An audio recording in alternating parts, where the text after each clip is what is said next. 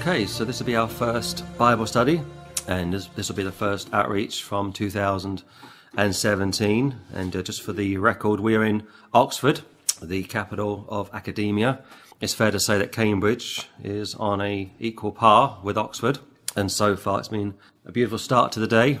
And like I say, this is the capital when it comes to academia. All of the bright sparks come here. Future prime ministers, future presidents, members of the elite. And therefore it's probably worth spending a few moments today looking at the subject of atheism, because we will no doubt come into contact with Darwinists, and if we do, it's good to have some information to offer in response to people that may wish to critique our presence. So let's start, if we may, like I say, our first outreach in 2017 and our first group Bible study from 2017 in the Psalms, Psalm chapter 14. Psalm chapter 14, and look at verse 1, please. The fool hath said in his heart, there is no God. They are corrupt, they have done abominable works, there is none that doeth good. The Lord looked down from heaven upon the children of men to see if there were any that did understand and seek God. They are all gone aside, they altogether become filthy, there is none that doeth good, no, not one. So man starts bad, and if he's not saved by the age of 18, there is a 97% chance that he will never get saved and go on to remain bad. The Lord looks down from heaven and he sees wickedness. None understand nor seek God. And the Calvinist comes along and says, well, there you are, you see. No one seeks the Lord. So the Lord has to use irresistible grace to bring sinners unto himself. Well, not necessarily. What the Lord did do was come to earth in the person of Jesus Christ to seek and to save that which was lost. And because he did so, man is able to be saved. That starts also back in the garden, when the Lord God is looking for Adam and Eve, and he says to Adam, where art thou? And of course Adam was hiding from the Lord, and Almighty God knew where Adam was, of course, but he wanted Adam to come clean. He wanted him to confess that he had messed up. But here, you are called a fool, from Psalm 14:2, but it goes back to a heart issue. The fool hath said in his heart, not in his head, there is no God. They are corrupt, they have done abominable works, there is none that doeth good. Of course, you can't do good when it comes to your salvation. Your best works is altogether vanity. But the problem is much deeper than that. Go to Jeremiah. In Jeremiah chapter 17, the weeping prophet, a great type of the Lord at the first advent and a great type of the Jew during the tribulation, would tell us from Jeremiah chapter 17 verse 9 how the heart is deceitful above all things and desperately wicked, who can know it? So you start bad, and even after you are saved, your heart is still wicked, although it's been circumcised, although you have a new nature. If you don't yield to the Holy Ghost, it can still be a problem for you. And that's why it's imperative to get saved and keep the old man down. Don't allow sin to get a hold of you, and keep yourself close to the Lord. The heart, man or woman, saved or unsaved, is deceitful above all things and desperately wicked, who can know it? So Psalm 14 and Jeremiah 17 fit together quite nicely. It's a heart problem. It's much easier not to believe in the Lord. It's much easier to do your own thing. It's much easier to make your own rules up. Go to Matthew chapter 11. So like I say, if you're not saved by the age of 18, the statistics suggest that there is a 97% chance that you will never get saved. And by the grace of God, I am that 7% that got saved after I was 18 years of age. But for Matthew chapter 11, the Lord Jesus Christ builds on these two Old Testament passages, which are very much neglected in so-called Christian circles. And in Matthew chapter 11, look at verse 25, please. At that time Jesus answered and said, I thank thee, O Father, Lord of heaven and earth, because thou hast hid these things from the wise and prudent, and hast revealed them unto babes. Now, the cross-reference to this is also very interesting. If you keep your hand there in Matthew 11 and go to Luke chapter 10, in Luke chapter 10, look at verse 21. In that hour Jesus rejoiced in spirit, and said, I thank thee, O Father, Lord of heaven and earth, that thou hast hid these things from the wise and prudent, and has revealed them unto babes. Even so, Father, for so it seemed good in thy sight. Here the Lord is rejoiced. And as far as I know, this is the only time in the New Testament where Christ rejoiced. And he's rejoicing at the fact that the Lord has kept this back from the wise, the prudent, the academics, the elite, the sort of people that we might meet this coming week. And he's rejoicing in the fact that they can't grasp it. But go back to Matthew chapter 11. Matthew 11:25 again. At that time Jesus answered and said, I thank thee, O Father, Lord of heaven and earth, because thou hast hid these things from the wise and prudent, and hast revealed them unto babes. So the verse is quite clearly concerning creation, concerning the Lord's deity, concerning the revelation of Almighty God. And because they won't receive it, verses 20, 21, 22, 23, Christ rejoices.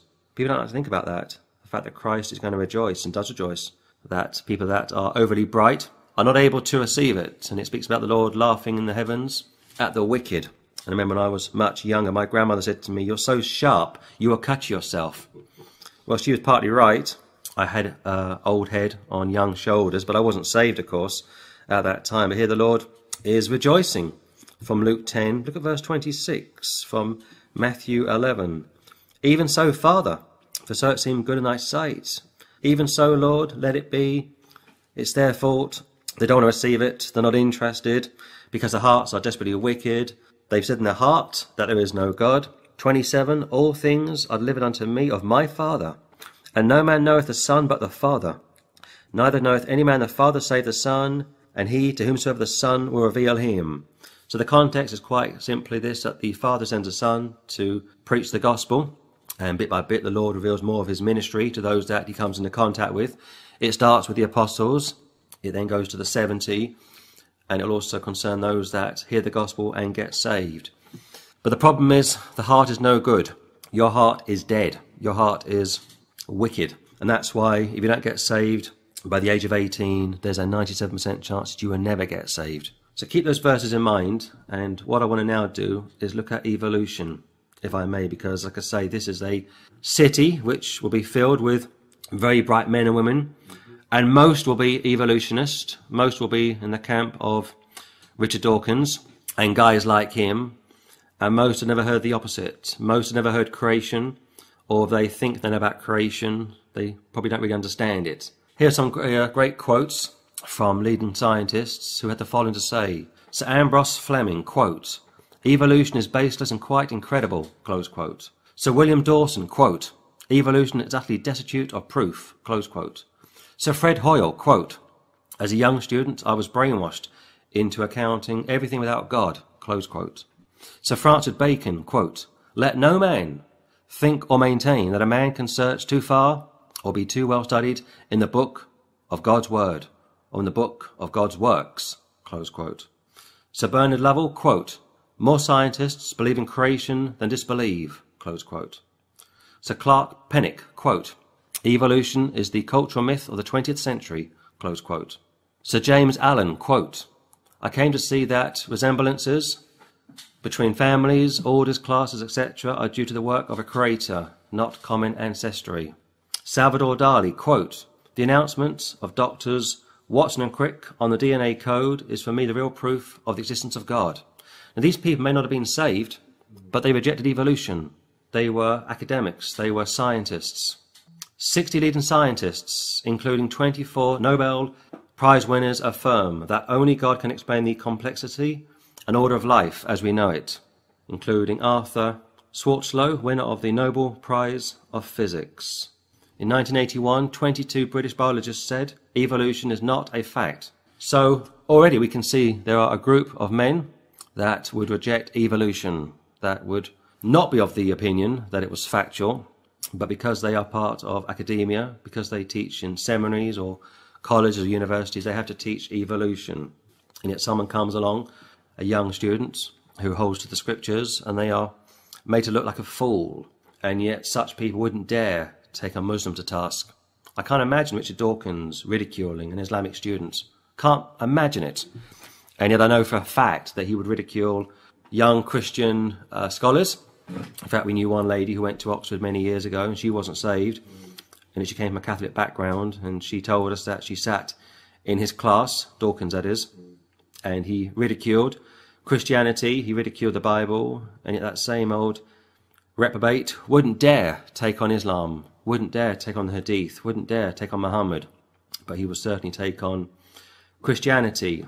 In fact, such people like him have made a good living out of attacking creation.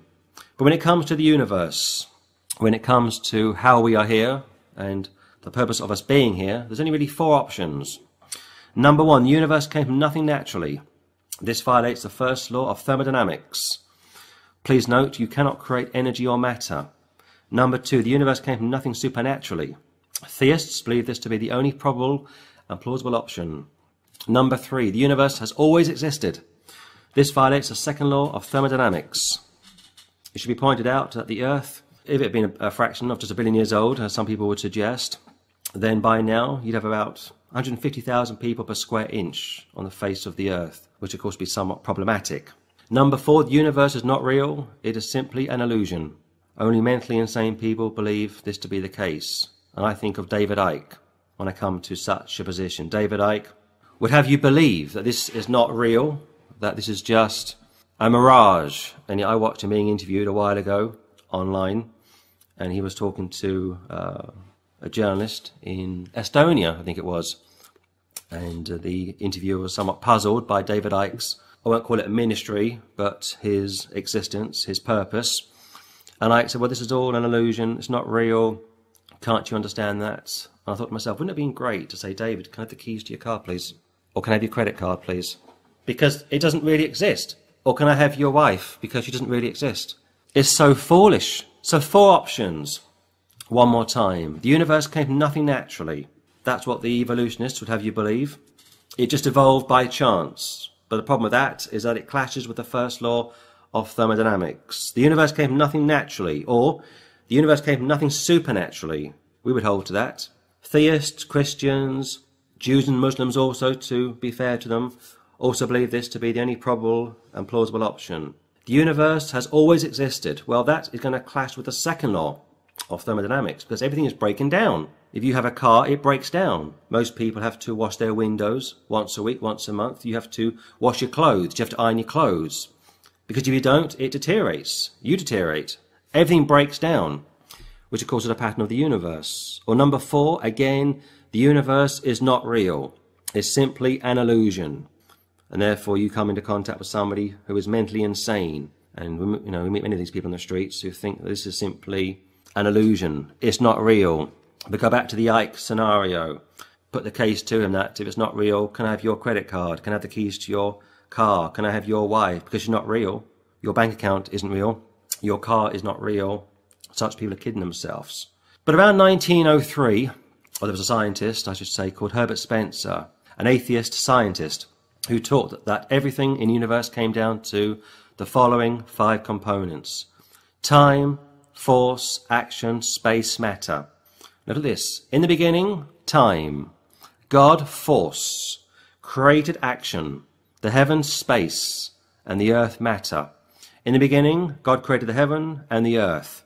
You got time, you got force, you got action, you got space, you got matter. So here you got an unsaved scientist teaching creation and science and not even being aware of it. So I think with those opening thoughts, you are shown very easily and hopefully very clearly that the belief that evolution is somehow universally accepted is incorrect. And I gave you just a handful of men, not necessarily saved men, but scientists that didn't believe in evolution and as a result would go on record and say so. In fact, another quote for you from Dr. Paul Lemon, I think that's how you pronounce his name, who was the editor of the French Encyclopedia. Quote, "Evolution is a fairy tale for adults," close quote. But of course, if you come out with that kind of a statement, you are put in a difficult position. And if you live in the UK, you get state funding if you teach at a school or a university. And I thought to myself a long time ago that if the British government would spend as much money on creation as they do on evolution, the students would be given much more light, much more material. But of course the state is secular. The churches have capitulated. In fact, most churches hold to theistic evolution. They don't believe in a young earth. They don't believe in a 6-day creation. And as such, they are also deceiving young students. At last count, there was over 30 miles of obsolete books on evolution throughout the world. 30 miles. Just a tiny minority of books remain in print and circulation over 100 years. And yet the Bible continues to be the best sold book in the world. The King James, at last count, has sold over 1 billion copies, has been translated into over 900 languages, apparently. And yet evolution continues to evolve. The theory continues to evolve. But go back to what I just said a few moments ago. If the Earth is 4.5 billion years old, then you'd have to work out from that date that there'd be 150,000 people per square inch on the face of the Earth, which of course would be impossible. The way the Lord has set the whole thing up would be that 150,000 people die every day and 150,000 people are born every day. You couldn't have sorted that out yourself. You couldn't have created it yourself. You couldn't have guessed it up yourself. It's so finely tuned that only a creator could be credited for such a thing. But we get into relativism, we get into postmodernism, we get into, well, you have your truth and I have my truth. We get into the laws of logic. The laws of logic are transcultural. For example, every country in the world, when you come to a red light, you stop. Murder is murder. And yet people say, well, that's just your opinion. But it's not just my opinion. If you break the law, you go before a court, you'll be fined, you'll be found guilty of your particular crime. So if the laws of logic are transcultural, then why are we forced to accept that one person's view is more important than another's? Now keep your hand where you are from the Gospel of Matthew and turn to Matthew chapter 12. Matthew chapter 12. Matthew chapter 12, look at verse 34, please. O generation of vipers, how can ye, being evil, speak good things? For out of the abundance of the heart, the mouth speaketh. Jesus speaking, once again concerning a person's heart. See, the heart is no good. Your head says one thing, but your heart says another. 35. A good man out of the good treasure of the heart bringeth forth good things, and an evil man out of the evil treasure bringeth forth evil things. Two types of people there. 36. But I say unto you that every idle word that men shall speak, they shall give an account thereof in the day of judgment. And that's what we try and tell people, that what you say and do, like your rejection of creation, your attack against the scripture, the ridicule of Genesis, the dismissal of Revelation, will have consequences. 37. For by thy words thou shalt be justified, and by thy words thou shalt be condemned. Words are powerful, and that's why it's so important to try and speak to people, especially young people that are not too indoctrinated.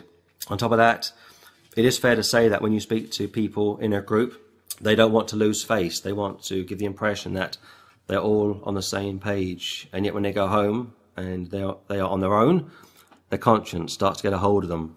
So that's why it's always worth not getting too discouraged, perhaps, if you come into contact with a group of people who approach you in a pack and pretend to be on the same page.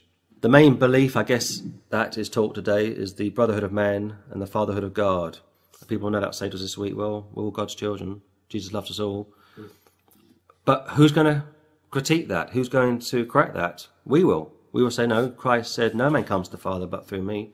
You must be born again. So we go back to the Old Testament, which is what this all comes down to, and go to Deuteronomy chapter 18, and we hopefully are able to spend some time with an inquiring mind, somebody who may be interested in the things of the Lord, and we deal with the 4 options like I've given you. We give them the quotes from the so-called scientists that evolution is a joke, and then we go back to the scripture, because that's what this is all about, the scripture. Not what I think, not what we think as a group, but what the scripture says. And we find from Deuteronomy chapter 18 a prophecy from Moses in verse 15. Deuteronomy 18:15. The Lord thy God will raise up unto thee a prophet from the midst of thee, of thy brethren like unto me. Unto him ye shall hearken, according to all that thou desirest of the Lord thy God in Horeb, in the day of the assembly, saying, Let me not hear again the voice of the Lord my God, neither let me see this great fire any more, that I die not. So 15 and 16 is a prophecy from Moses as Jew to the children of Israel, that one day a prophet would come to them, A, like Moses, and B, from amongst themselves. And yet if you speak to Muslims, they will think that this is speaking about Muhammad, which is somewhat of a joke because Muhammad was not a Jew. The Lord thy God, Jehovah God, will raise up unto thee, the Jewish people, a prophet like unto me, or a prophet from the midst of thee, of thy brethren like unto me. Almighty God is going to raise up a prophet from the midst of thee, from among yourselves, of your brethren, 12 tribes of Israel, and he'll be like unto me, unto him ye shall hearken. There's a great prophecy concerning the coming of the Messiah, foretold here 1500 years BC that Christ would come. Go to John chapter 1. And yet Muslims think that Christ was a Muslim, that Moses was a Muslim, that Abraham was a Muslim, that all the patriarchs were Muslims, which of course is not only a joke but a great offence to Almighty God. John chapter 1, look at verse 19 please. And this is a record of John, when the Jews sent priests and Levites from Jerusalem to ask him, Who art thou? And he confessed and denied not, but confessed, I am not the Christ. Who are you, John? We've seen you baptizing, we've seen you preaching, we've seen you having quite a following. We know your father, we can remember your mother. Who are you? Where do you get your authority from? These sort of questions that the Catholics like to ask Christians. 20, and he confessed and denied not, but confessed, I'm not the Christ, I'm not the Messiah. That's what was in their mind. Is this guy the Messiah? Is he the one that Moses spoke about? 21, and they asked him, What then? Art thou Elias? And he saith, I am not. Art thou that prophet? And he answered, No, that prophet being from Deuteronomy 18. So the Jews were waiting for the Messiah to come. They knew that he was Jew, and yet they weren't sure as to who John was. 22, then said they unto him, Who art thou? That we may give an account to them that sent us. What sayest thou of thyself? Now, of course, had their hearts been right with the Lord, they would have known that John was a prophet, sent with the same anointing that Elijah was sent with, and also would dress the same way that Elijah dressed. Explain yourself to us, John. 23, he said, I am the voice of one crying in the wilderness, Make straight the way of the Lord. As to the prophet Isaiah, get ready for the Lord your God, he's coming. And when he comes, he has got a message for you, and it's a very simple message. Repent, turn or burn, believe on me. So you got a clear prophecy from Deuteronomy, cross-reference to John, that the Messiah would come, and they thought that perhaps John was the Messiah, but of course John, as far as I know, never did any miracles. Go to John chapter 5. When Jesus Christ would arrive, he did many, many miracles. And one of my messages for this week will be concerning the Master and his miracles. But from John chapter 5, we read from verse 39, Jesus speaking, Search the Scriptures, for in them you think you have eternal life, and they are they which testify of me. The Scriptures being the Old Testament. That is such a statement. Search the Scriptures, for in them ye think ye have eternal life, and they are they which testify of me. The entire Old Testament is about Christ. The entire Old Testament is about the King. The entire Old Testament is about a kingdom. King, kingdom, King Christ, Messiah. Search the Scriptures, the Tanakh, for in them ye think ye have eternal life. But you have to be a doer of the word as well. And they are they which testify of me. 40. And you will not come to me that you might have life. There's the problem. Your heart is desperately wicked. The fool has said in his heart, there is no God. It's quite fair to say that perhaps some of the Jewish men that Christ would clash with were atheists.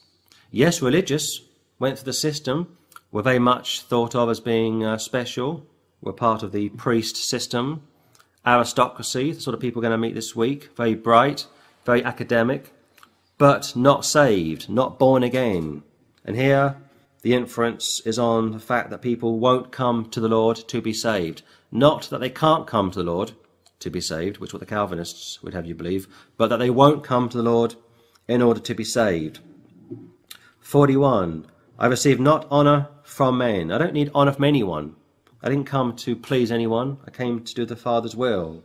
But I know you, that ye have not the love of God in you. What a thing to say. I know your hearts. Your hearts are dead. Your hearts are black. You're filthy. you're wicked. Man starts bad and he ends bad. And even after he's saved, he has to yield to the Holy Ghost. He has to keep the old man down. But I know you, Jewish leaders, that ye have not the love of God in you. You may be Abraham's physical seed, but big deal. Your hearts are not circumcised. You must be born again. 43. I am come in my Father's name, and ye receive me not. If another shall come in his own name, him you will receive. Partly picturing the Antichrist, and I believe that the Antichrist will be a Jew.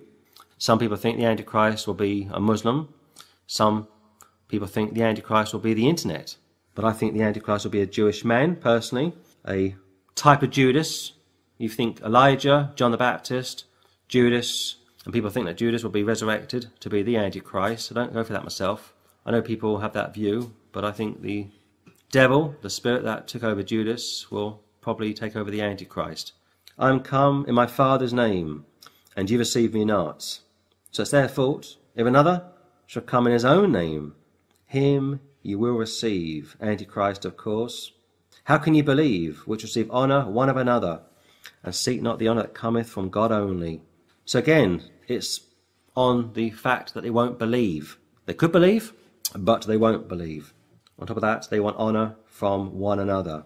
They want to quote one another. Rabbis during the first century would quote one another. Rabbi such and such would say this. Rabbi such and such would say that. Jesus comes along and says, but I say this. And it would just shock them. This guy preaches with authority, not like the scribes and the Pharisees, because of course he is God manifest in the flesh. He is the author of the scripture. 45. Do not think that I will accuse you to the Father. There is one that accuseth you, even Moses, in whom ye trust. Because Moses wrote about him, Deuteronomy 18. Moses was a type of Christ, rejected, married to a Gentile. Christ is married to the church, being Gentile, of course, for the most part. But overly of importance to me, or the main point from this piece of scripture, is that Moses is going to accuse them. But of course the problem here is that they trusted in Moses, like Catholics trust in Mary, Catholics trust in the Mass, Muslims trust in Muhammad. People in Oxford this week probably trust in evolution, Darwinism. They know that to believe in what we believe is going to cost them an awful lot. It's hard to be a Christian. You know, we discussed this last night for some hours. It's difficult to be a Christian. It's difficult to carry this burden of having to speak to people, trying to witness to people, trying to reach out to people. Do not think I would accuse you to the Father. There is one that accuseth you, even Moses, in whom ye trust. I guess at the great white throne judgment, when all of the world are resurrected to be judged, you have the saved church there, the saved Jews there, and they'll see all of the unsaved dead resurrected, and perhaps even the word of God will be opened. 46.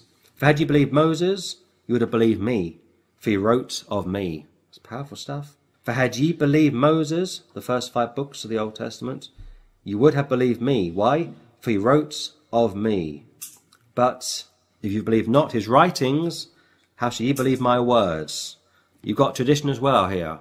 You've got the Babylonian captivity. You've got the Jews following a system of tradition, like the Church of Rome does. And therefore they have negated the Old Testament. They have knocked it out. They have completely watered it down. And therefore you've got religious people on the surface, externally, but internally are dead men's bones. Internally are lost. Internally are enemies of the Lord. Their hearts are desperately wicked. They are corrupted, and they are corrupting other people. And that's why it's so important to get saved the moment you can. So I will close this 2-part message now. We've been talking for over 30 minutes, and just make some final points before I return to this subject tomorrow, and say that what we are going to experience this week is a mind problem. That should be quite clear by now. It's a mind problem. It's a heart problem, of course. It's also a mind problem. If your heart's desperately wicked, it will affect how you think, how you speak, how you operate. Now your brain, your mind, knows right from wrong, of course, and your mind, your brain, knows how things should be. But if your heart is filthy, if your heart is contaminated, if you've been deceived, it's going to have a knock-on effect to all other parts of your body, all other parts of your system. That's why it's so important to have a clear conscience and to read the scriptures every day. And I'm speaking about saved people, to renew our minds each and every day. But I guess the overall thoughts from this morning's message will be that the heart is no good, and that's why we need to be honest with people and say that you're no good. Your best works will never be any good as far as Almighty God is concerned. Your religion will never save you. Your external righteousness will never save you.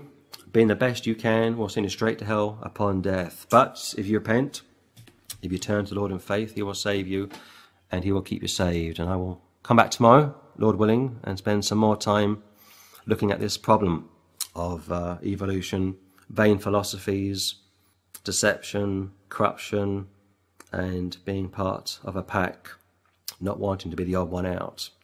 And I'll close it there.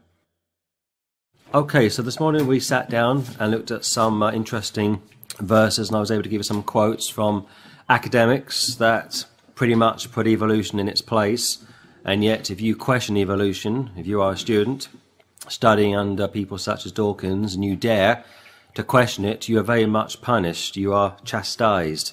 So the problem has to be, well, what do we do about it? Well, we can't kill it directly. It's like Catholicism. You'll never completely decapitate the head of Catholicism. The best you can do is put doubts in people's minds and try and use as much scripture as is possible to collapse such a system. In fact, this morning we were discussing Calvinism, and I made the case that if you can knock one of the tulips out, the whole thing collapses, which is absolutely true. So I think the best thing we can do as Christians is to spend a few more minutes this evening, our second look from the scripture today at evolution, and just do what we can to understand the mindset which is pretty much endemic. And from Proverbs 14, we read the following from verse 12. There is a way which seemeth right unto a man, but the end thereof are the ways of death. That verse is found twice in Proverbs, because the writer of Proverbs, being Solomon, wants you to know that such is the case. Here it's 14:12, it's also found in 16:25. There is a way which seemeth right unto a man or woman, but the end thereof are the ways of death. It goes back to relativism. It goes back to you have your truth, I have my truth. How do we know which is so? Of course, the problem with such a view is that it not only is deceptive, not only is it dangerous, but it can also be demon possession. A lot of these people are sick, mentally sick. In fact, we spent all day in Oxford today looking at people, and a lot of sick people out. People talking to themselves, singing to themselves, arguing with themselves, drunk people, drug addicts, messed up people. And I thought to myself, this is a great city, historically, academically, and yet what has it done for these people? Evolution is great in a school classroom. It's like Lordship Salvation. You go to your seminary, you go to your class, and you're taught a particular way of belief. And it sounds great in a classroom, but you try and put that into practice in real life. There was an event which took place in South Armagh back in 1984 in Ireland, and South Armagh, I should say, was IRA bandit land, dangerous territory. And at that time, a British group of soldiers were dropped into South Armagh on a recce, and they got in trouble. They came under fire from some IRA snipers, and a young corporal was shot 2 or 3 times, and he was bleeding to death. And at that time, a mayday call went out to their base somewhere outside of Belfast to be airlifted. Now, the rules were quite simple around that time, that if a British unit came under enemy fire, especially in South Armagh, IRA bandit land, there was no way that a rescue mission could be launched because it was just too dangerous. But the Lord's providence played a part in this, because what happened was this platoon of maybe a dozen men got on the radio, put this mayday call in, and the Chinook, I think it was a Chinook or Lynx helicopter pilot team, got the mayday call, scrambled, jumped into the chopper, flew 25 miles, 30 miles from Belfast to South Armagh, were able to land the helicopter, jump out, and literally take this group of soldiers, airlift them from South Armagh and fly them back to the UK. Now, protocol said we don't do that. Protocol said if you are injured under enemy fire in hostile terrain, we can't go in and get you out. It's too dangerous.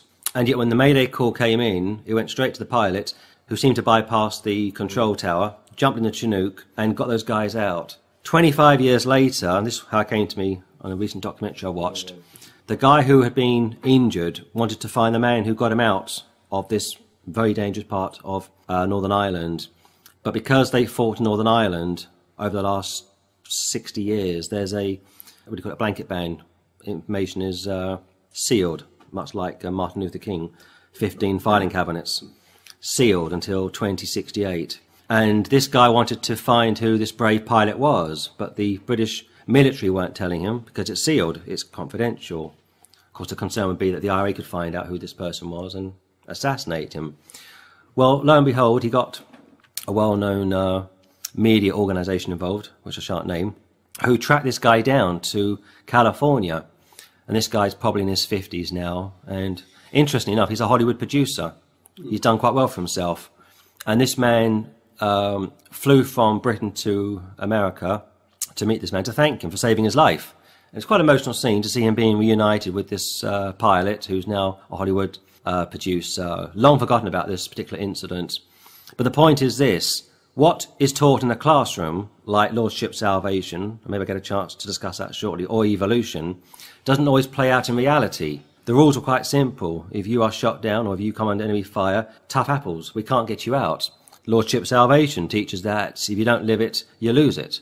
Or if you're really saved, you will live a crucified life. And if you don't live a crucified life, maybe you're not saved. And you take those people out of their seminary environments and put them into a warehouse environment, or put them into a construction site, or put them onto a ship with commercial salesmen, or not salesmen, sailors, fishermen. They will fall pretty fast because they are surrounded by unsaved men, pretty rough and ready, as we would say, and they will start to backslide because that's the power of the flesh. And therefore, when you come up against evolution and you start to drill into what these people teach, it's always worth reminding such people that China, for example, under Mao Zedong, killed millions. Joseph Stalin, we discussed him just a little while ago, killed millions of his own people, thought nothing of his own children. Both of his wives took their own lives because they couldn't live with such a monster.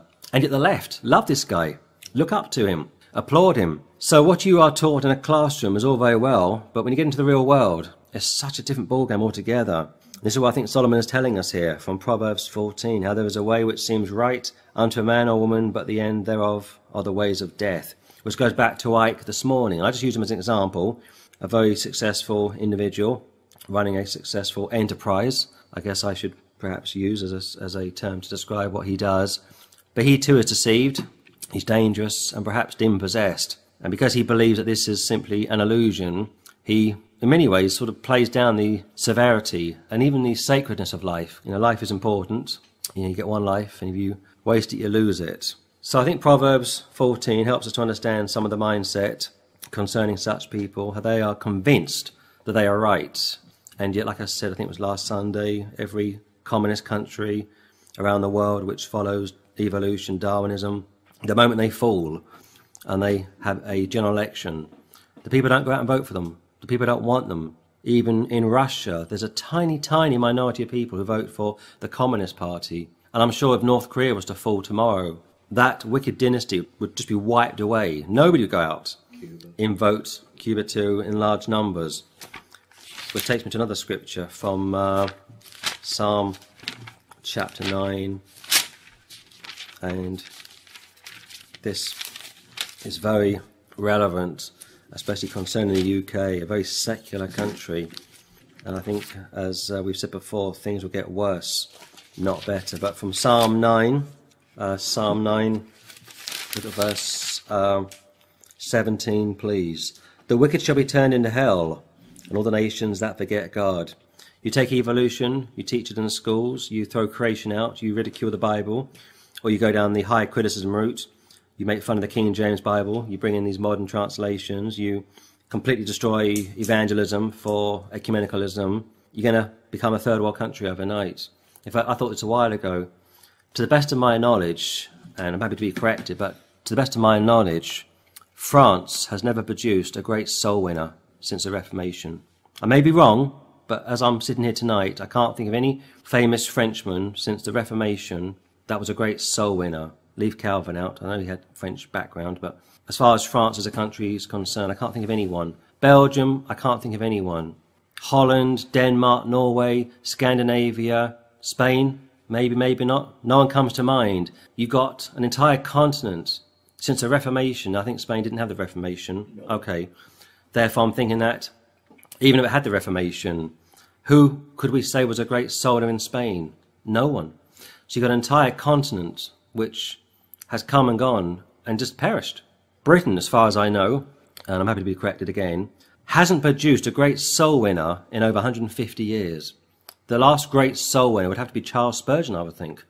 I can't think of anybody since him that would street preach, that taught the King James verse by verse. Perhaps Booth, but he's the same sort of generation to Spurgeon. We've lost 2, 3, 4 generations. Now, the Americans are very different. The Americans have got a lot of soul winners. And like I said before, if they're not dead, they are now retired. But as far as Britain is concerned, there's just no one that I can think of, really, that would be worth mentioning.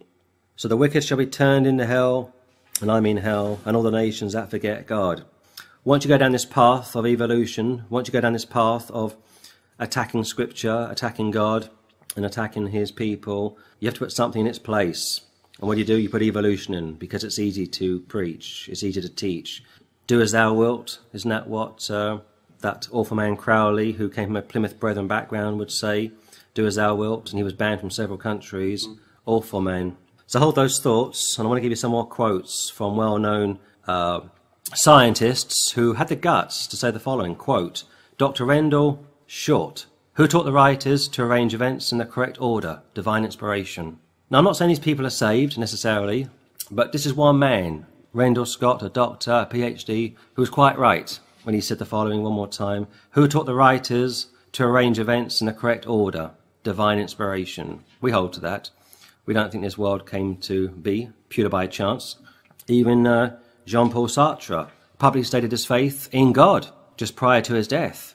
Now, I'm not going to sit here this morning, or this evening, as it now is, and suggest these people are saved. But this man went from being an atheist to a theist. He confessed faith in God, and I take it to be the God of the Bible, Jean-Paul Sartre, Catholic background. Perhaps he was born again, I don't know. But it shows a shift. It shows that when these people were challenged, or as they got older in life, as most people do, they mellowed. And you don't hear this type of thing preached because it's not popular, and on top of that, it's heavily funded.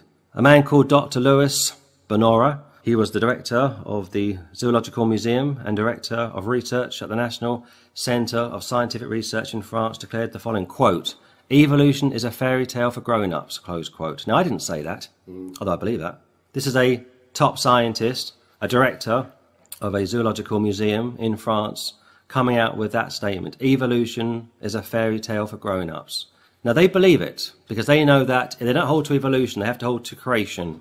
And to hold to creation for them is a nightmare. So they throw out creation and they desperately cling to evolution, because to not do so puts them in the camp of creationism, which of course is what we would hold to as Bible-believing Christians.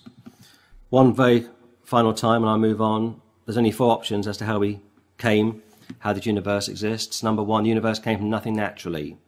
Second option, the universe came from nothing supernaturally. 3, the universe has always existed. 4, the universe is not real. It's simply an illusion. That's all you've got. The first option violates the first law of thermodynamics because you can't create energy or matter. The second option is what we hold, that this universe came from nothing supernaturally, and we credit that, of course, to the triune God. The third option is that the universe has always existed, which, again, is impossible because everything's always breaking down. Laptops get old and they break down, or your mobile phone gets old and it starts to pack up, your battery starts to go south, your car starts to collapse. We get old, we get sick, we die. Everything's breaking down.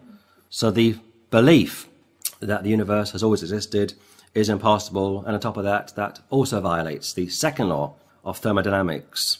And like I said this morning, had the Earth been here for 4 billion years, which is now pretty much taught by most Darwinists, the statistic has been put forward that not only would the universe have burnt out maybe 35 million years ago, but on top of that, you'd have 150,000 people living per square inch on the face of the Earth. It would be completely impossible. But you see, you're not taught this in schools. You're not allowed to question this. You go to school, you go to college perhaps, you go to university, and you are taught this. And you don't dare challenge it. And if you do, you are very quickly frozen out. So people say, well, why is the Bible rejected? Well, man is against the Bible because the Bible is against man. The Bible tells you what you are. The Bible says you're no good. The Bible says you are filthy rags. The Bible says we've all sinned and come short of the glory of God. The Bible says there isn't a just man on the face of the earth that doeth good and sinneth not. We're no good. From the cradle to the grave, we're no good. And I believe that even after we are saved, we're still no good. We're kept by grace. In fact, I saw a quote on, maybe in Facebook a few days ago, from Leonard Ravenhill, a great British preacher, a holiness preacher, and he made the comment that to call yourself a saved sinner is an oxymoron term. I use that term. I'm a saved sinner. I'm not going to kid myself and say that I'm now born again 15 years and I got it all sorted out. I don't fail. No way. I am a saved sinner. I'm saved from my sin, but I'm still a sinner because my blood's no good. This world is no good. And we are still experiencing the curse. So when people like Ravenhill come along with such a statement, I go back to my earlier thought. What he was able to teach in his classroom to his students or to his church audience is all very well, but he didn't live in the real world. You know, he didn't work in a factory with ordinary people. He wasn't on a boat at sea 6 months of the year. He wasn't on a building site. You know, he was very much studying his books. He was a teacher. He was a pastor, shall we say. And that's why you've got to be careful when you come across these people, because what you preach in your classroom, like that RAF incident back in Belfast in the 1980s, doesn't always play out in real life. And that's why I wish some of these guys would close their mouths. And I use Ravenhill as an example because he's still very much highly thought of, a Brit who went to America and made good. But in reality, he's doing more harm than good. And he's also failing to articulate the two natures in the believer. So man is against the Bible because the Bible is against man. Man's conscience knows that he's no good, and that's why most people, when they see us on the streets, walk around us. Because they know that if they walk towards us, they may make eye contact with us, and perhaps we may draw them in to a deeper discussion. On top of that, if you think of the cults that do street work, quote unquote, they're not there to get you saved. They're there to get you into their system. On top of that, they're very careful what they say to you. For example, if you were to approach a couple of JWs or a couple of Mormons, and sometimes you will see them on the streets, more JWs than Mormons. If you ask them a controversial question, they won't answer on the street. They'll say, come along to our meeting house, and 6 months down the line, we may answer your question then. Whereas us, like lambs to the slaughter, many times get into controversial discussions because we are trying to save people's souls. We know that people perish at a moment's notice. That's why we do what we do. That's why we're here for the next several days. We know that time is of the essence. And that's the difference between a relationship and religion, organized religion and being born again, enjoying a relationship with Almighty God. So people reject the Bible for many reasons, and of course the overall reason is they love their sin. Let's be quite honest about it. It's easier to do your own thing. I get up when I want, I go to sleep when I want, I can do this, I can do that. I don't want to be told what to do. But you are told what to do. You're told by your parents what to do. You're told by your teachers what to do. You're told by your employers what to do. And you're told by the state what to do. All this talk about I'm a free spirit. You're not a free spirit. There are rules in society. In fact, just last week, I saw President Trump queuing up to go into some fundraising event in Florida. And he queued, and he queued, and he queued.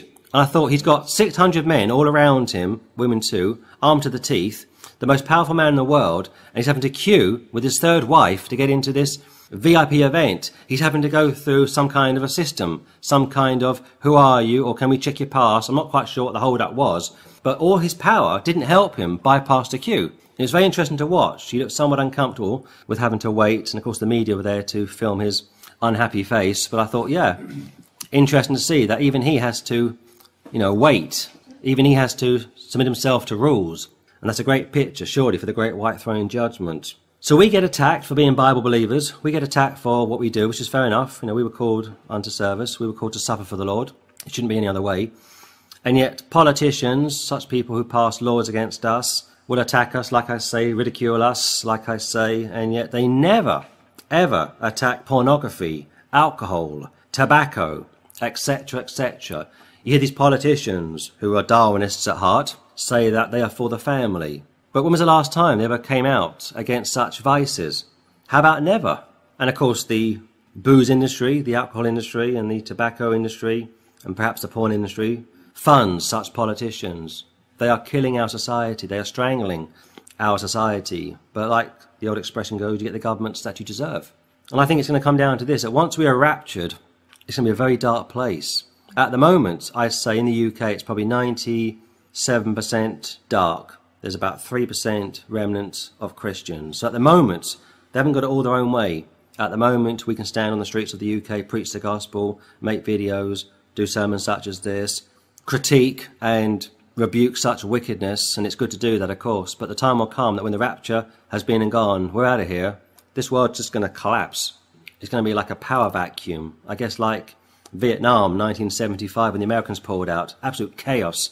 And you've got these American aircraft carriers off the coast of Hanoi and parts of Vietnam, and they're pushing planes off the decks to make space for people to get from Vietnam onto the aircraft carriers. I mean, $2, $3, $4, $5 million planes just being pushed off these aircraft carriers because they needed space, not just for the Vietnamese they were trying to get out, but for American diplomats, Westerners. Absolute panic. The Viet Cong are going to come. Darwinists again. They're going to kill us. And of course, that's what happened. They breezed in, took the whole country, and ransacked the American embassy. Terrible, terrible to have to experience such a thing. The same must be true back in 1945 when Germany fell and the Russians got to the gates of Berlin, and Montgomery and Patton and Eisenhower were told to stand back, stand down. And they stood down. That was the order from London and Washington. Let the Russians go in first. They feel hard done by. And you've got maybe 3.5 million Allied forces outside Berlin, outside Germany, wanting to go in, knowing what was going to happen when the Russians arrived, and terrified Germans, women of all ages, raped from, I think, 6 years of age up until their 70s, 80s. Absolutely brutal. Over 1 million abortions took place, 1946. And those poor people were just left to the mercy, if you want to use that word, just absolutely destroyed by these Russian conscripts.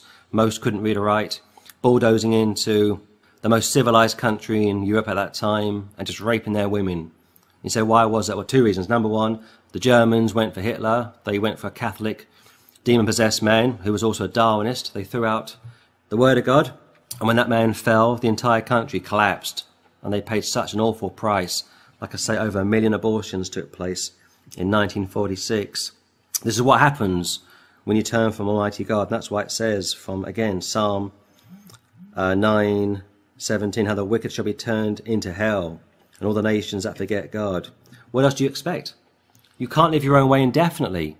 If you drink to excess, or if you gamble to excess, or if you smoke to excess, you're going to destroy yourself. Sin kills you. Sin kills. And somebody might say, well, you shouldn't be on the streets telling us this, you're giving us a hard time, we don't feel comfortable about it. Well, let me say this to you. Every time you go into a newsagent to get some milk or to get some bread, you will see cigarettes on display, and they got warning, smoking kills. And in the UK, maybe it's the same in Spain, I don't know, graphic photographs of people dying of cancer. Maybe it's the same in Asia, I don't know. But here, graphic photographs to warn people of the dangers of smoking. So if the government can do that, if the government can warn you about your physical sins, can't we warn you about your spiritual sins, your eternal sins? Why are we condemned for speaking out against your lifestyle? No one else is going to tell you what we will tell you. And I say we, I mean Bible believers, those of us which are around the world. So I will close it there. I won't go on any more today. We'll do a part 3 tomorrow. It's getting somewhat late now, but I just wanted to go over what we went over this morning and just drive home some of the consequences when you turn from the Lord. The great thing is, and I will say this, that God is the God of second chances. In fact, I got an email just a few days ago from a chap, a very tortured chap, and he was raised by a somewhat, how can I put this, retarded father who thought that to go to heaven, he had to be a good boy, he had to get good grades at school. And he said to me in his email that he suffered with some kind of, how did he word it now? He has some kind of mental issue. He wasn't able to concentrate, not particularly bright. And his father said to him, well, whatever his name was, if you don't get the grades, hellfire for you. This stuck with this man for some 20 years. He's now in his mid-30s. And he said to me, I was an awful alcoholic. I couldn't get by in life. My father told me that, only good boys go to heaven. Is it too late for me? He gave me some scriptures from Hebrews, if we sin willfully and, you've crucified the Son of God afresh, there's no more sacrifice for us, so on and so forth.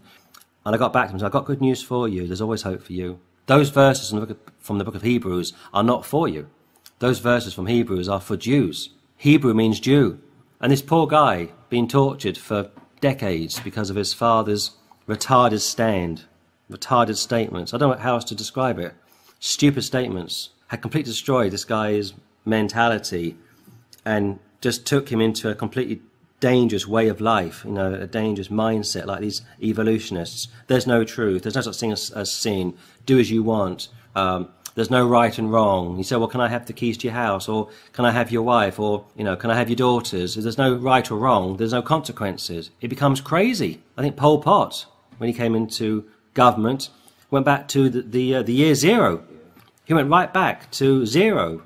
And he killed millions of his own people, following evolution, survival of the fittest.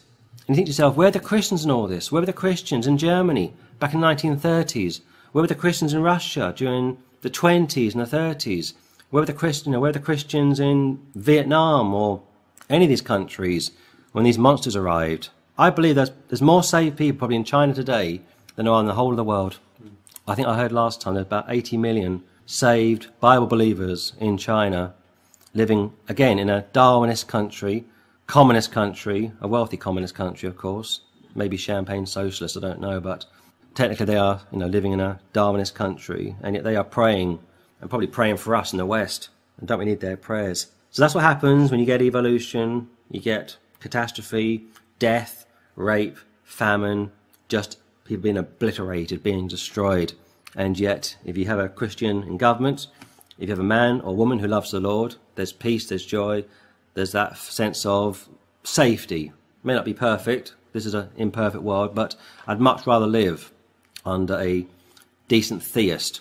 There are no Bible believers in government anywhere in the world today, but I'd much rather live under a government which at least is openly theist, at least openly friendly towards theism, than be part of a government which is anti-such and puts people down and also pushes on you their belief, their religious belief, because it is a religion. They will fight for it. They will fight for their religion of evolution. Well, if that's what you want, you can have it. But as they say, you are dead a long time.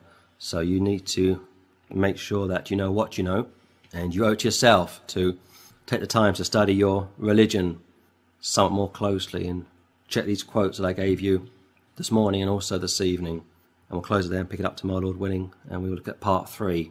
Okay, so this will be day number 2. This will be study number 3, looking at atheism, looking at evolution, looking at Darwinism, and hopefully for today I will spend some time looking at Charles Darwin. Well, Darwin was just an ordinary man, and yet his philosophy has very much affected the whole world.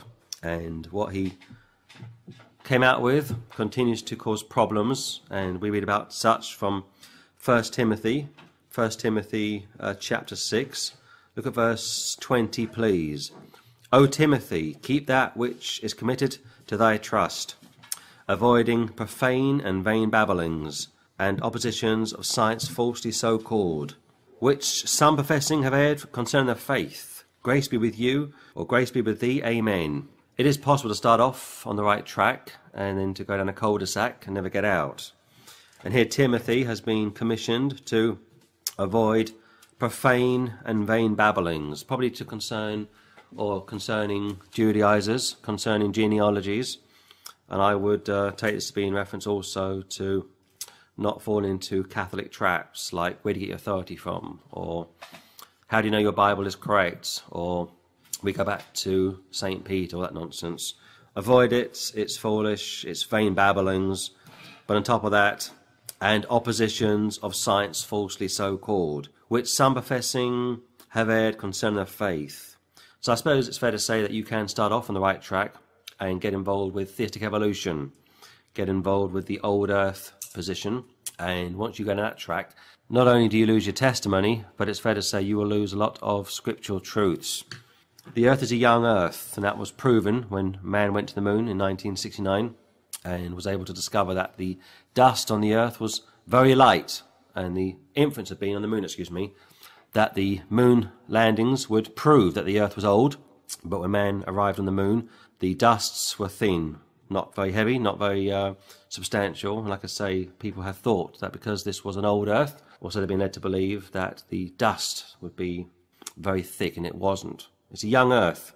But to teach that is problematic. To teach that will result in many people going on to lose their grants, going on to lose their standings. Paul wants you to know that you can fall, and some have erred concerning their faith, which again needs to be repeated time after time. But when we look at Darwin, we need to be reminded that he was raised by his father, not his mother, when he was only 8 years of age. And he was raised in the Unitarian Church, which, to those of us which are saved, is a cult, it's a false religion.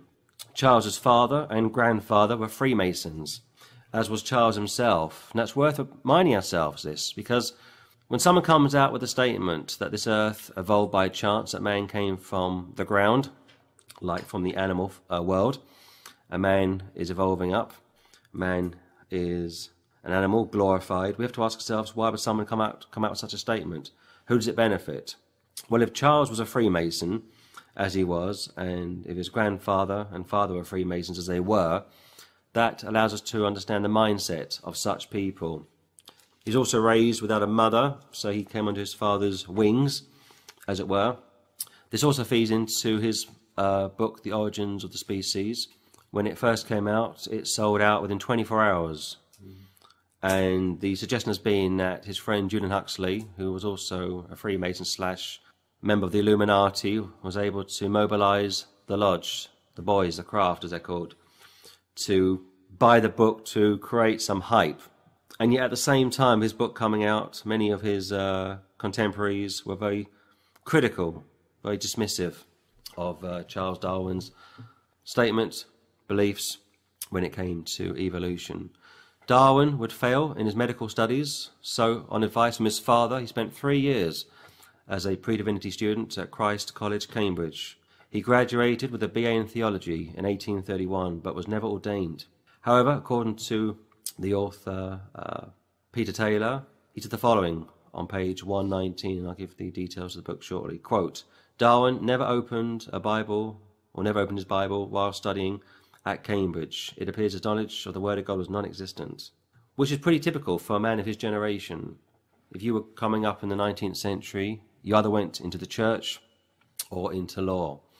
And here his father wanted him to go into the Church of England, of course, because it was a career for life, which is still pretty much the same today. Most Anglican vicars start on a decent salary, and if they keep their heads down, they can pretty much retire on a good salary. If they make it to the level of bishop, they go to the House of Lords, and I believe they can go into the House of Lords and sign in and sign out and receive £300 just for arriving. It's an abuse, of course, but it's also a perk to those that are in organised religion. But Darwin never even opened his Bible while studying at Cambridge. It appears his knowledge of the Word of God was non-existent. It doesn't surprise me whatsoever. In 1857, he consulted a clairvoyant and met mediums. He would marry his first cousin. Today, this incest is outlawed in most nations.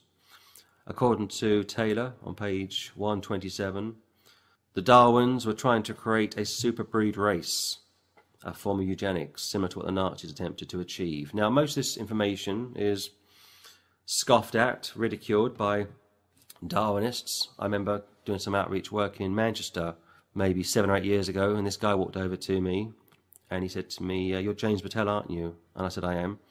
And he said, I've seen you on YouTube. And he said to me, you wrote an article about evolution, which I'm reading for the service this morning.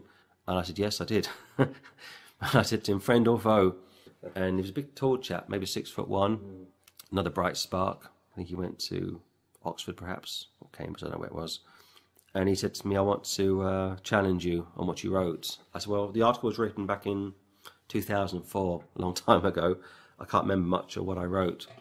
And we had a bit of a discussion over the next 3 or 4 Saturdays, and he became somewhat of a nuisance, somewhat of a pest. And he wasn't a dangerous pest, but he was an irritant. And I gave him some of these quotes that I'm reading this morning, and he just didn't want to hear it at all. And I said, well, you're following a man called Darwin, which of course he was, probably still is, and I follow a man called Jesus. which I am and continue to do, and your man came from a Masonic background, mine didn't. Your man married his cousin, mine didn't. Your man wanted to create this super race, the supremacy of the white race, whereas my man died for the sins of the world. And we had an interesting conversation, but it wasn't going anywhere. And after maybe 3 or 4 Saturdays, I said to him, "Listen, just call it a day. Let's leave it. It's not going anywhere. You know, I can't reach you. We're here to do. We're here to do some work, and you're here just to clash with me." But Darwin was a very tortured man, and yet somehow along the way he got himself on the Beagle, travelled around the Caribbean. Nice work, you can get it. We're not sure who financed it, and like I say, he was able to put his material into print form. Some of his writings are still held at Cambridge University, and some of his writings have also been suppressed. But when we analyse Charles Darwin, we come across a lady called Lady Hope, who apparently was a daughter of General Sir Arthur Cotton. Now, there's much dispute about this lady, Lady Hope, and there's really just 2 views. Either what I'm about to briefly touch on this morning is correct or it's not. But the 2 views would have you believe that either this account is correct concerning Darwin's deathbed conversion, or it's not correct. Now, I personally am in 2 minds about this. I remember back in 2005 we went to Liverpool and we met a Christian young earth teacher called John Mackay, an Australian, and we had a quick chat with him. Interesting character, young earther, of course. And I said to him, "Do you think Darwin got saved on his deathbed?" "Absolutely not," he said. It's a fake account, so on and so forth. I said, "Fair enough." So I went back, did some research into it, and I thought to myself, I'm not overly sure he can just be so dismissive of it. I mean, this woman, Lady Hope, is a real person. Like I say, she was the daughter of a general, Sir Arthur Cotton. She was the wife of Admiral Sir James Hope. She authored 37 books, which can be found at the British Library. She was an ardent and faithful temperance worker. Evidence of Darwin's deathbed conversion would be affirmed by the following: James Fagan, an evangelist and temperance worker; Ishmael Jones in the Christian Herald; Booth Tucker of the Salvation Army; and a chap called A.N. Nichols would also hear Darwin renounce evolution. You've got 4 accounts concerning his alleged deathbed conversion. But you see, when you bring this up, people don't like to hear it.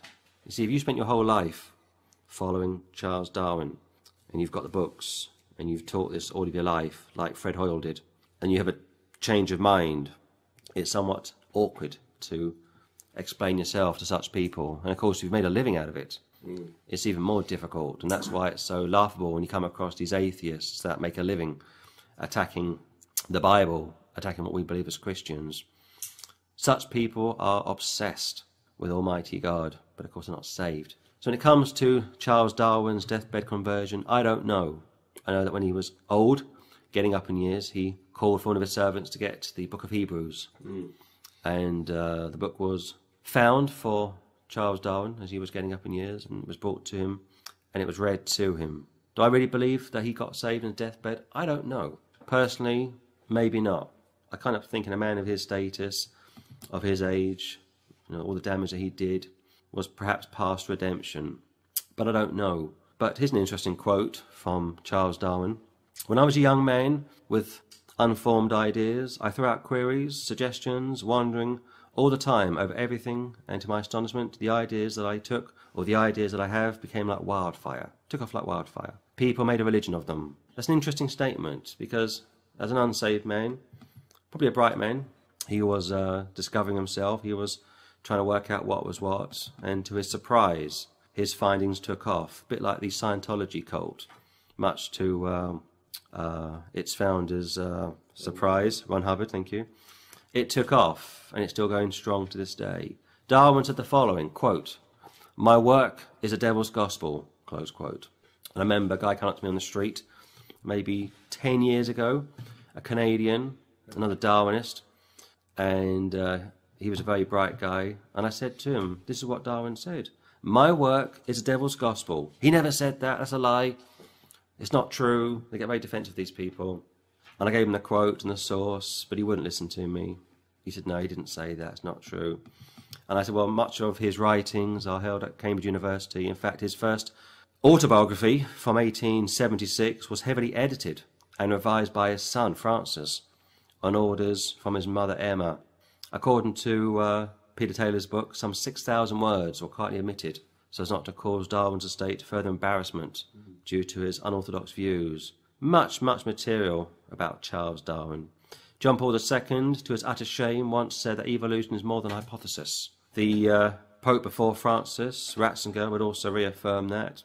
In fact, all Catholic popes going back to Pius XII, most churches now believe that. And that's why Paul is warning about science, falsely so-called, which some professing have erred concerning their faith, and they're going to get egg on their face. So like I said from part one, I think when we try and assess evolution and atheism and Darwinism, I don't think there's a silver bullet per se to completely destroy it.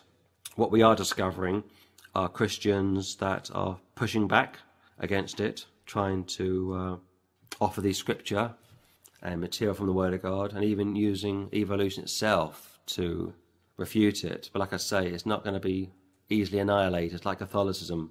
It's a cancer. On top of that, the state finances it, the churches promote it. But whenever I think of evolution, I go back to that line from that well-known film, The Sound of Music. Nothing comes from nothing, nothing ever could.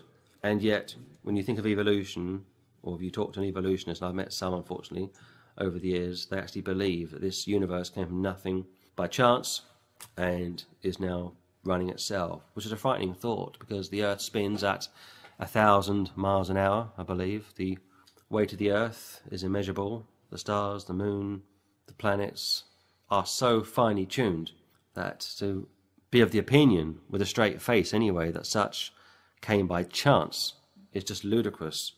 This goes back to a person's mindset. This goes back to a person's heart being desperately wicked. People believe that they have the truth, but the ends thereof are the ways of death. And this is why it's so sad when you try and speak to people about what's going on. But the consequences of evolution are obvious. For example, over the last 15 years, the amount of swearing and blasphemy on UK television has rocketed to a staggering 500%. The National Health Service, Britain's frontline emergency service, is almost at breaking point, with cases of sexually transmitted viruses, alcohol-related illnesses, smoking, respiratory problems, so on and so forth, just increasing left, right and centre. Abortion continues to go through the roof, because people are told from a young age there is no God, it's all about the here and now, and you can do what you want. But like I said last night, unsaved politicians and even so-called church people will attack those of us which take a stand, those of us which preach on the streets, those of us which try and get the gospel out, and yet you never hear them attack pornography, alcohol, tobacco, or other vices. They're too busy attacking us, because of course we are a threat to such people. Of course, we were told from 2 Timothy chapter 3 that in the last days, before the Lord will return, there'll be perilous times. Men will be lovers of their own selves, covetous, boasters, proud, blasphemers, disobedient to parents, unthankful, unholy, without natural affection, truce breakers, false accusers, incontinent, fierce, despisers of those things that are good, or those that are good, traitors, heady, high-minded, lovers of pleasures more than lovers of God, having a form of godliness. There's your Catholics, there's your Anglicans, there's your religious crowd, but denying the power thereof, denying the Holy Ghost, denying the Scripture, denying the new birth. From such turn away. On top of that, rebuke as well. For this sort are they which creep into houses, and lead captive silly women laden with sins, led away with diverse lusts, ever learning, and never able to come to the knowledge of the truth. So time after time we are warned about such people. But we go back to evolution, we go back to those that have this mindset, not wanting to lose face, wanting to be part of a clique, part of a system.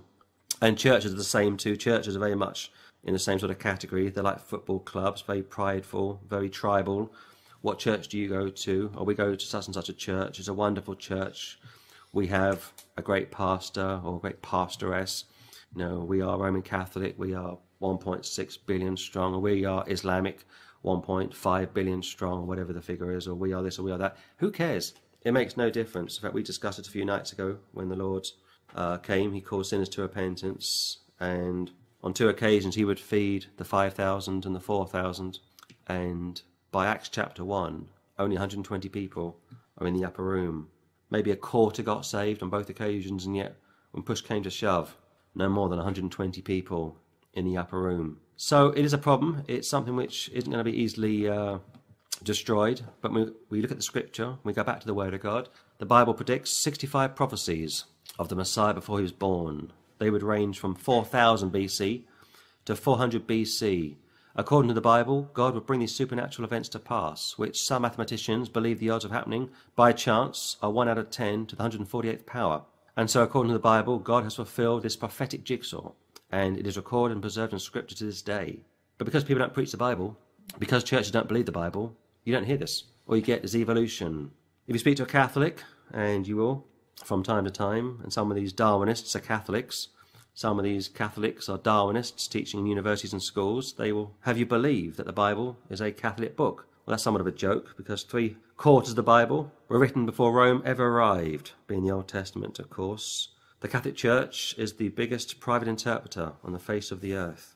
Luke 24:45 tells us that the law and the prophets and the Psalms spoke about Christ. Scripture cannot be broken. So 3/4 of the Bible existed before the Catholic Church even begun. And we know by the end of the 2nd century that the church fathers, the church leaders, would quote the scripture 87,000 times. So even if we were to lose all of our Bibles, we could still rebuild the Bible based on the quotes from the first 2 centuries, being the church fathers, of course, 87,000 times. So when the Church of Carthage, or the Council of Carthage, affirmed that the New Testament would consist of 27 books, we already knew that. The early church knew that for 200 years before Carthage were even called into question. But again, you're not told this. If you are just a typical person going about your everyday business, you wouldn't be told such material. You'd be led to believe that it's evolution, that this is an old earth, which goes back to being deceived, being a dangerous person, and perhaps being demon-possessed as well. Liberals will attack conservative Christians, such as us, for our, quote, repulsive beliefs, close quote. Yet they will never attack lewd and explicit pop songs, like their lyrics, or movie stars, like the violence. Both groups of people have destroyed probably millions, and yet, if you look at any Hollywood star, any movie star, any music star, they continue to ruin people's lives with their music. And yet, I remember reading a quote from Madonna some years ago, and she said that she hasn't got a television, that she won't allow her children to watch television, but she's more than happy to let your children watch her on television and become corrupted by her filth. It's an abomination. People say, well, this is very interesting, what you've been saying over the last 3 messages, but I'm a good person. When I die, I'm going to be okay. Well, listen to this. Almighty God would allow his only begotten Son to be tortured and die naked on a pagan wooden cross in the presence of unsaved people, and also his closest and dearest. Why would he spare you?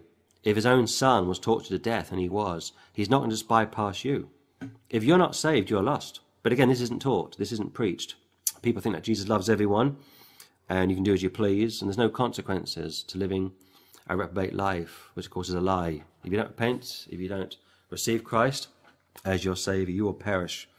And that's the whole point of our little group coming together this week, to get the gospel out, to give out tracts, to try and speak to people. And yes, it is pretty depressing. We spoke to a well-known journalist yesterday, a very conservative journalist, sympathetic to what we would hold to, and he was very negative about the way that the world is going, and rightly so. And I thought to myself, but the scripture says from Matthew 7:13, how the road to hell is wide, but the gate, the entrance to heaven is narrow. On top of that, I heard a sermon a few nights ago, and the preacher said that in every generation, 80% are lost. 80%. And I thought he's right. 80% would be lost. I've been saved 15 years, and I've been very privileged to go around the UK and other parts of the world with the gospel. And to the best of my knowledge, no one's ever come up to me in the street and said to me, are you born again? I've had people give me tracts or flyers for their church. I've had people give me business cards to ministries that they like online. I've had people tell me about their church services. and their religion and this and that. But as I sit here this morning, as honestly as I can say and as clearly as I can recall, no one's ever come up to me in the street and said, "Do you know Jesus? Are you born again?" And that's pretty sad, isn't it? So I think that figure of 80% is about right. But that fits in with Scripture. That fits in Matthew 7:13-14. And that's why whatever you do, whether you're Calvinist or not, only a few are going to be saved. But as Paul would say, for me to live is Christ, but to die is gain. So we just keep on pushing on. We don't become discouraged. We do what we do.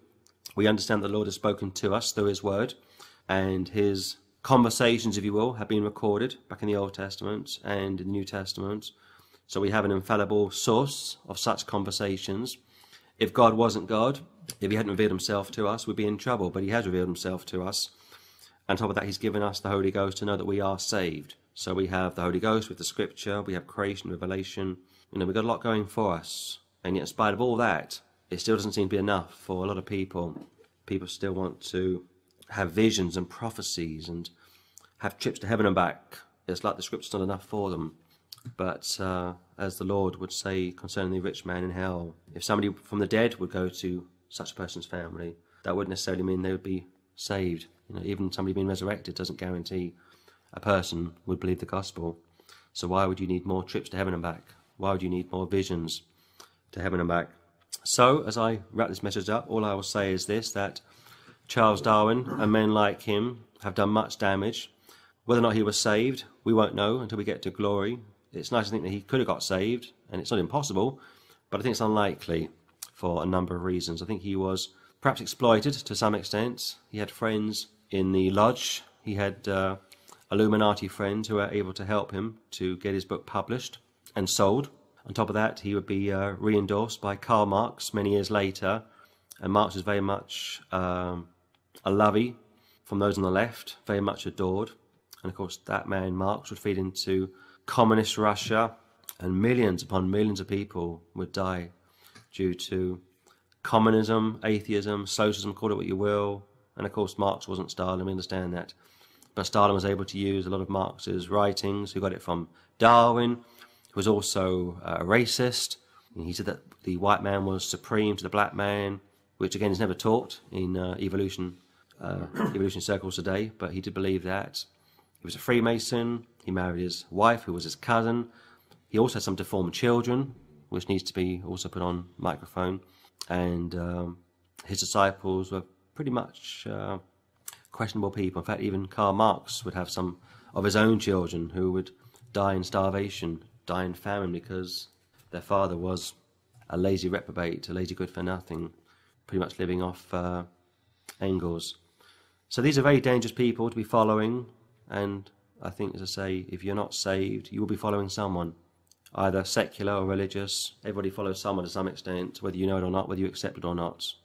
And that's why it's so important to follow the Lord Jesus Christ, to get saved, and to take a stand for the faith which was once delivered unto the saints, and to be aware of this vain babblings, oppositions of science falsely so called, which some professing have erred concerning the faith, just ruined by their faith, not in reference to losing their salvation, but they've had their faith overthrown, which is also spoken about from 1 Corinthians 15. Grace be with thee, amen. And I will leave you with that piece of scripture from 1 Timothy 6:20-21.